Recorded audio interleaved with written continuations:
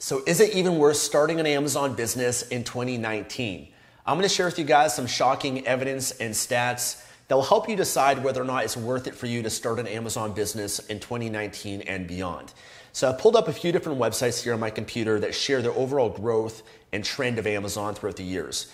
And by the way, I just searched for Amazon growth in Google, and I found many different news articles and websites and stats that came up for the company as a whole.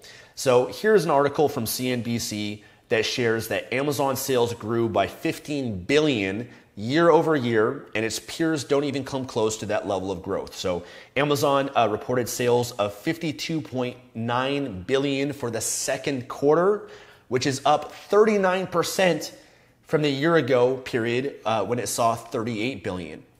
So pretty impressive growth. Also mentions that Walmart, which is Amazon's competitor for April quarter, grew sales by 5 billion year over year, and Target increased sales by just 764 million. Okay, so Amazon is significantly bigger, of course, from the stats than Walmart and Target. They're growing at a much faster pace, even though Walmart is still growing year after year as well. Okay, very interesting. Let's look at the overall growth from 2004 to 2017.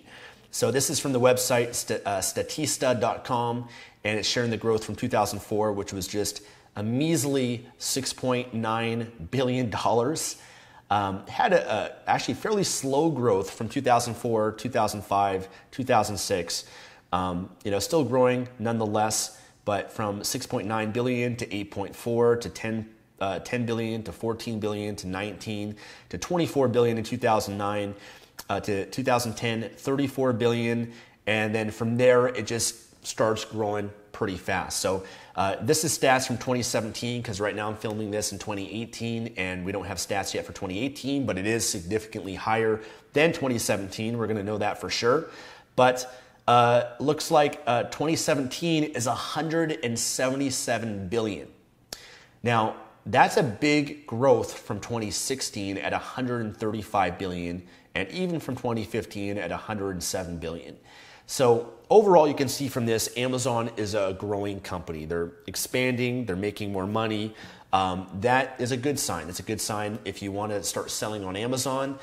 A lot more opportunity, a lot more potential, a lot more money to be made. But I also want to share with you guys how much more competitive Amazon has become as well, because it's worth looking at both sides and just understanding that piece as well, because, based on this growth, 39% from one quarter year after year, that's pretty significant. You got to ask yourself, is the competition and making it too hard to keep up with that growth?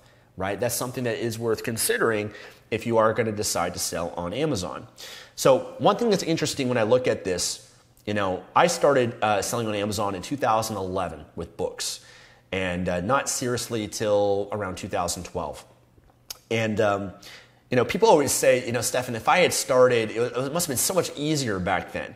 If I had started back in 2012 like you did, I would be making so much more money, it'd be so much easier. Yes, maybe, I don't know, but back in 2012, Amazon is 3 times smaller than what it is today, right? So there actually wasn't as much money to be made. It's a lot easier now, in my opinion, because there's way more people on Amazon spending money, and it's a lot easier to make money from that. It's kind of similar to YouTube. People say, well, Stefan, when you started YouTube, it was a lot easier than it is now. It's less competitive, it's less saturated. But when I started, it was a lot harder to, for example, get videos that have like 100,000 views or 1 million views. Now I have videos that have done over 1 million views, quite a few over 100,000 views. But it was harder back then because there's just less people using YouTube. They weren't spending as much time on YouTube. So overall, competition increases, yes, but also the growth of these platforms, the people using these platforms and spending money on these platforms are also growing significantly as well. So I believe it kind of washes itself out. Is it harder or easier? It's like the same. There's more money to be made, but there's also more competition. So it's kind of like a wash, in my opinion. So here's a website I found. I'm going to share with you guys some stats. Amazon currently has 12 marketplaces. Actually, more than that right now. This article's a little bit old. USA, the UK, Germany, France, Canada, Japan, India, Italy, Spain, Mexico, Brazil, and China. And also now they open Amazon Australia, and Singapore is also launching soon. So that's a positive sign. Amazon is expanding to different countries, different marketplaces. Their ultimate vision is basically world domination. So if Amazon's not, as at least the major countries at first, if they're not there now, they will be eventually soon, as long as there's a market and demand for it, which technology obviously is moving in that trend of people buying things more and more online and from Amazon. So according to this, let's find out some stats about Amazon sellers. Sorry, my computer's acting a little bit slow. So apparently there's over 1 million new Amazon sellers that started selling on Amazon this year. I think this is from 2017. Okay, so this is a year-old stats because we don't have 2018 stats yet. So over 1 million new sellers a year. So that's the equivalent of around 3,000 new sellers every single day. Okay, so there's a lot of new people selling on Amazon. Now, the reality is that not all of those sellers, of course, are going to actually even do anything. It's kind of like people that buy books. Less than 10% of people that found actually read past the first chapter of a book. I think it's the same thing with Amazon, that I would venture to say that less than 10% of those people actually even do anything on Amazon, launch a product, start selling anything. There's a lot of dabblers that are out there. So I would say a large percent don't do much. And obviously there's only a certain percent that really do well. There's always, like with anything, there's the top 10% of people that are really doing well, the top 1%.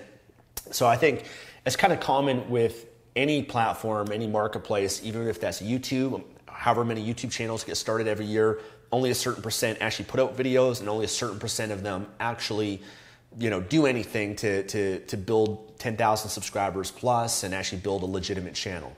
Same thing with a Facebook page, same thing with an Instagram.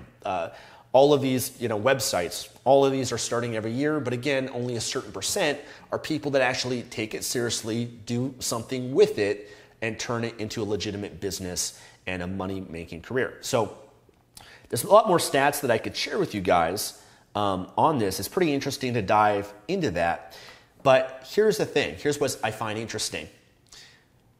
I want you to make your own conclusion based on the data, based on the stats. Is it worth it for you? Okay, is it worth it for you to start selling on Amazon? There's two different ways you can interpret this data, this information, which is going to tell us something about your mindset. Carol Dweck read a great book called Mindset. She's a psychologist, and she talked about there's two mindsets people have. There's the fixed mindset, and then there's the growth mindset. And she found some interesting things about the difference. That people that have a fixed mindset, they're going to look, for example, at data information that I just presented to you, and they're going to look at it as, I can't become that. I can't grow. I can't be successful. It's too competitive. And they're going to look for reasons to justify their mindset, their beliefs, to rationalize it, right? Other people, on the other hand, that have a growth mindset will look at this and say, yeah, there's more competition, but there's also all this room for growth. There's all this potential, all this opportunity and possibility. And they will validate, confirm, and justify their mindset. Who's right, who's wrong? I'm not sure. But I know those who become more successful, based on all the research and all the studies, are those with the growth mindset. People that look at how they can grow, they look at challenges, opportunities, possibilities, and they welcome it, and they act on it, and they pursue it. The people with the growth mindset are the ones that get a lot further ahead. And especially when it comes to business, when it comes to creating success, creating abundance in their life. There's also the scarcity mentality and the abundance mentality. Someone that has a scarcity mentality will look at it and say, well, it's too competitive stuff, and it's too saturated. I can't compete everyone else. How am I going to stand out? It's so much harder. And again, they're going to focus, because they're conditioned themselves to focus on the lack, focus on the lack of opportunity, how hard it is. They're going to, focus and feed themselves with that to further condition that scarcity mentality that they have. Someone with the abundance mentality looks at it and says, hey, you know what? There's more than enough for everybody.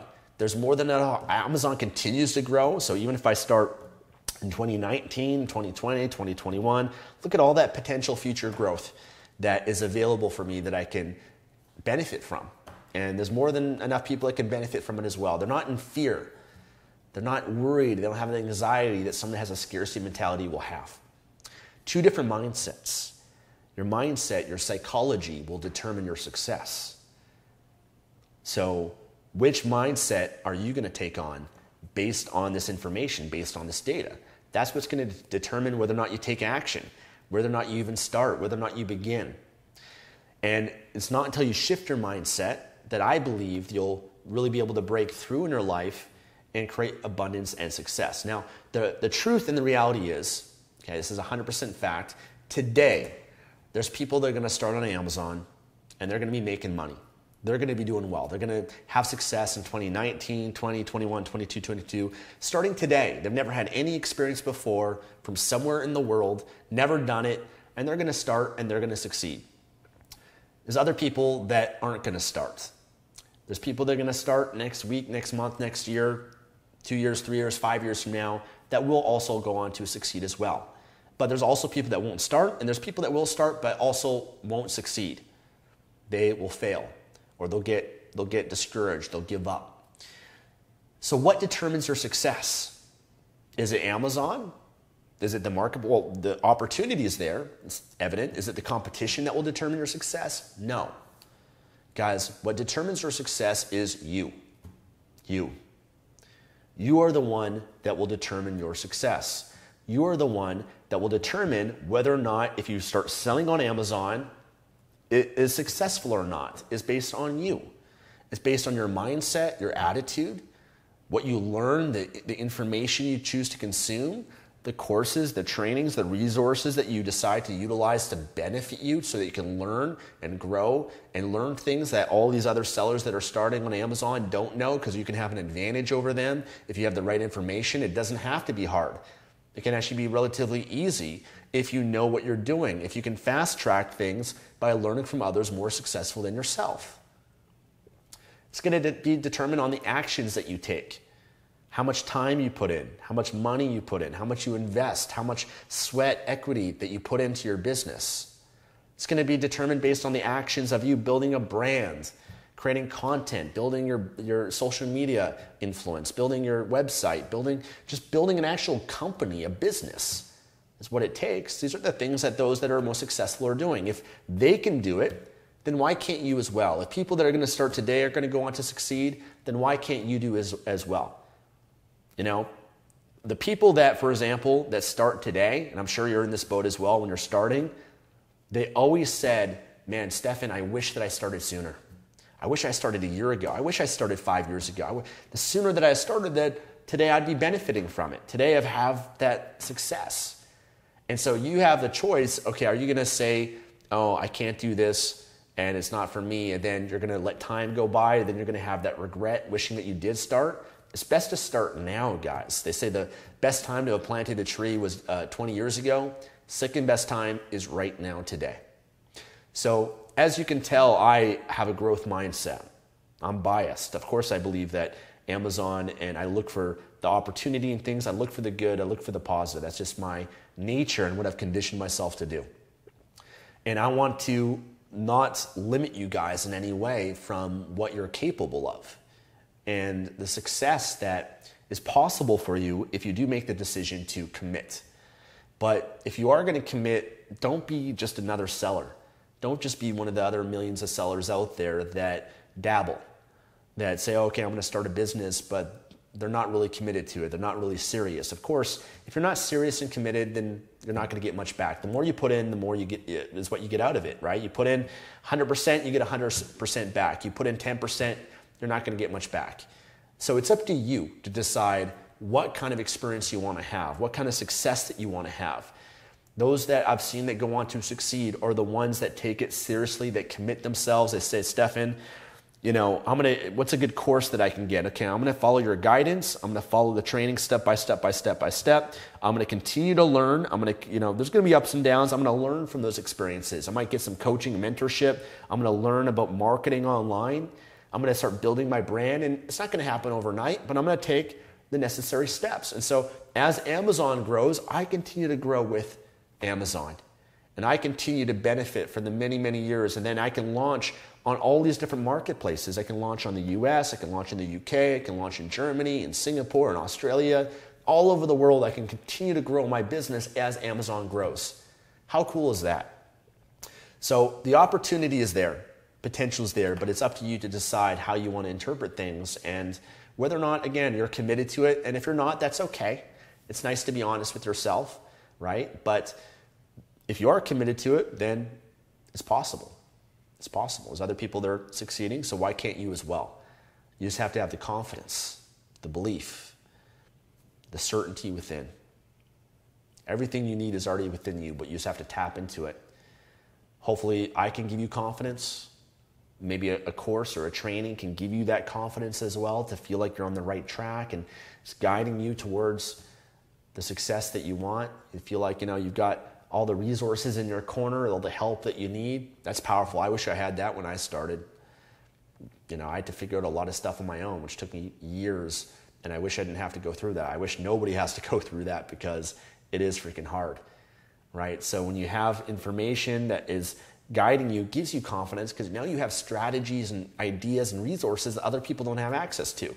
Because guess what? Most of these sellers that are selling, I don't worry about them at all.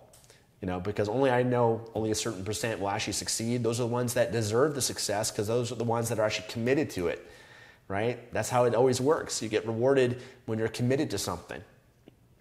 So if you're committed and you have that belief and you are serious about it and going through this, then absolutely you can succeed, just like thousands and thousands of other people have before you and will continue to moving forward. So is it worth it? I'll let you guys decide. Thank you guys for watching this video. I really appreciate it. If you enjoyed it, hit thumbs up button, leave a comment below, subscribe for more videos. And I've got a free training that can also help and serve you guys if you want to learn more about Amazon and how to get started with it. Just go to projectlifemastery.com/FBA and put in your name and email there. I'll send you an email that has some more information for you to get started. And I look forward to serving you again soon. God bless.